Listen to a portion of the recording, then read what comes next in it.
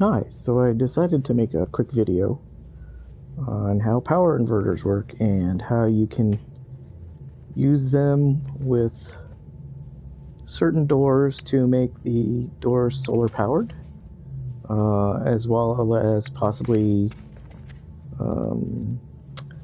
switch powered. So what we have here is a power inverter on a wall, and we have a bunch of power doors.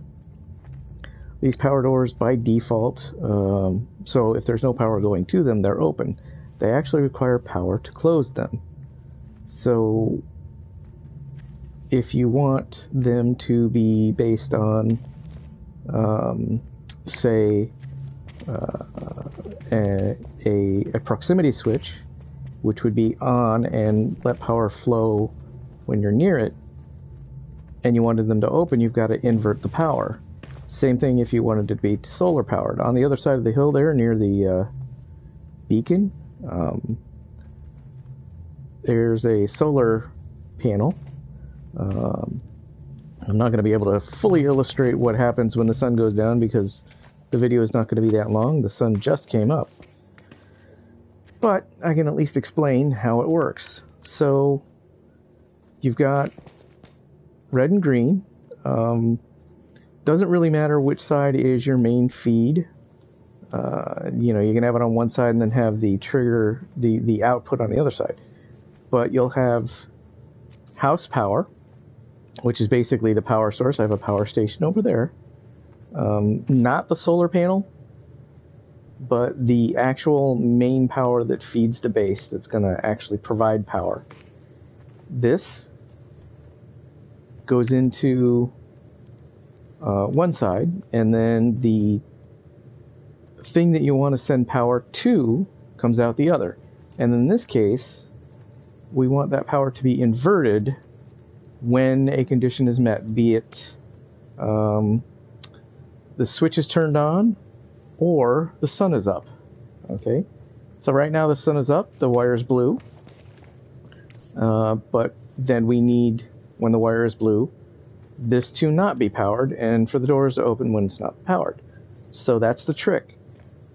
One side is the input. That's, most of the time always going to be hot. You could probably get more complex with that, but for the simple explanation, power is always hot on the inside, the red side there. The conditional power, on or off, is going to be on the other side, and then you have at the bottom the trigger. So what the trigger is going to do is, if there's no power coming in, it's going to allow power to flow all the way through, and that would close all the doors. And actually I think we can, I could delete the wires and show you how that would work.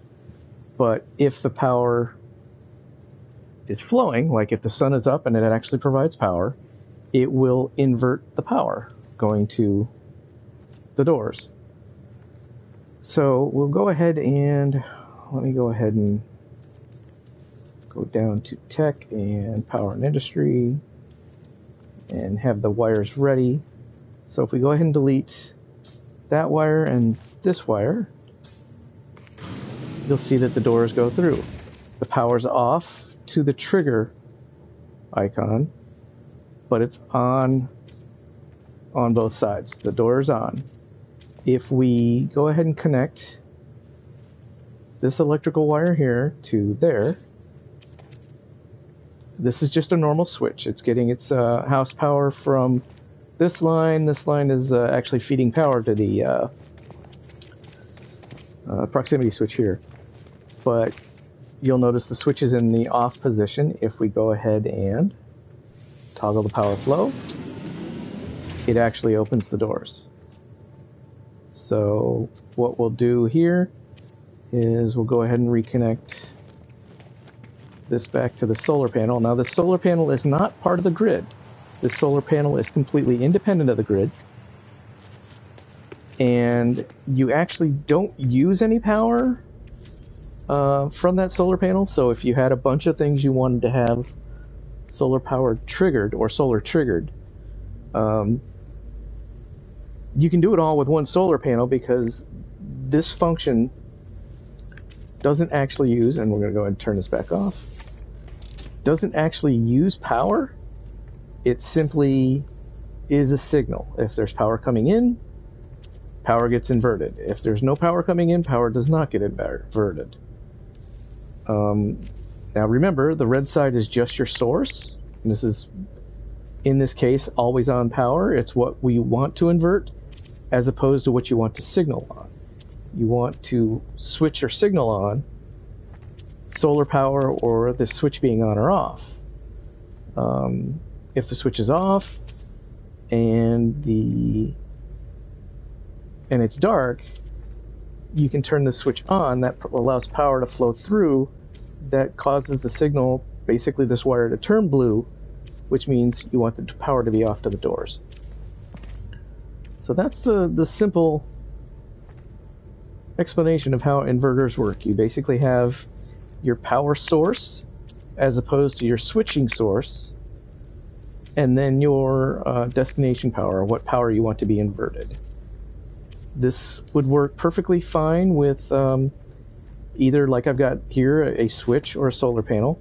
One of the ways you can make these doors proximity activated is you would put the switch here, and if you just connected the switch, you had the power coming in, and then the switch to the doors activator, it would actually work opposite without an inverter. What would happen is when you got close enough to it, it would actually make the door close as opposed to making the door open. You would need to have the inverter. You would set it up so that, again, the same thing, you can even do this with the same power that's providing power to the switch, providing power to the inverter as well, but you would put the other side of the proximity switch to the signaling, and then, everything hooked up as it is with the destination power. So when you got close enough, the selector, the switching power would, switch sensor, I guess you could call it, would come on.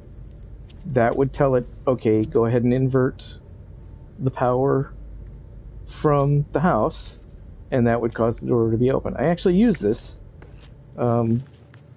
way over here. We'll run over here. Come on. Sprint, sprint, sprint, sprint, sprint. There we go.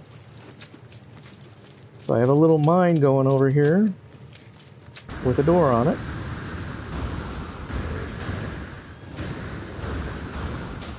And the door is proximity activated. It has that there, but it has a power inverter here.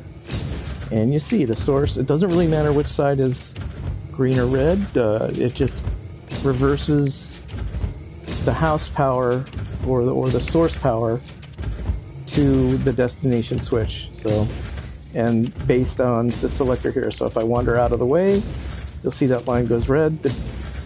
The line up to the door itself goes blue, and it closes the door. If I get back to it, it opens the door back up. So that's how power inverters work.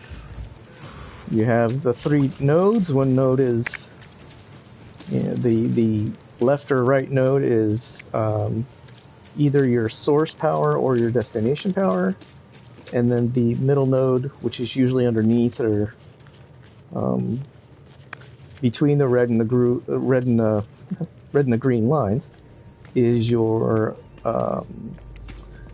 switching source. This is probably, I can't swear by it because I haven't used them yet, exactly how other 3-based switches would work. Like the auto switch, I believe, is another 3-base switch, except that the auto switch would basically take house power and would only let the house power flow through if the line was blue, so it would do the opposite, basically, of an inverter. I don't think there's any others that are... Yeah, just the auto switch and the power inverter.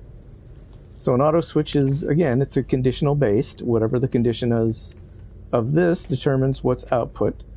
An inverter basically inverts that. Instead of allowing power through if the signal is on, it inverts the power if the signal is on in the lower bottom. So that's pretty much it. This is how I just recently redesigned my base on Doggerdur. Doggerdur, the hub capital, the newest hub capital.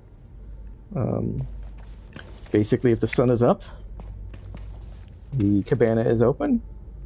If the sun goes down, the cabana closes, unless you're in here and you toggle the power flow using the wall switch, in which case the power will flow through the switch. It'll make the conditional switch go on, and then the doors will all open at that point. So, I guess that's it. It's pretty simple explanation. It's a good thing they included this because, like I said, these doors, by default, when you build them, they're open. In fact, if I build one out here in the middle of nowhere, under structures, we'll go ahead and use wooden. Find the wooden wall. Where is it? Probably passed it already. There, wooden power door. If you just build one, using the right button, you'll see by default it's open. When there's no power going to it, it's open. It requires power to close, which, I don't use many other doors like this, but I'm guessing that the other doors are actually either have their built-in sensors or they're exactly the opposite of this and require power to open. So, but there you go. That's how inverters work and how I've been making use of them.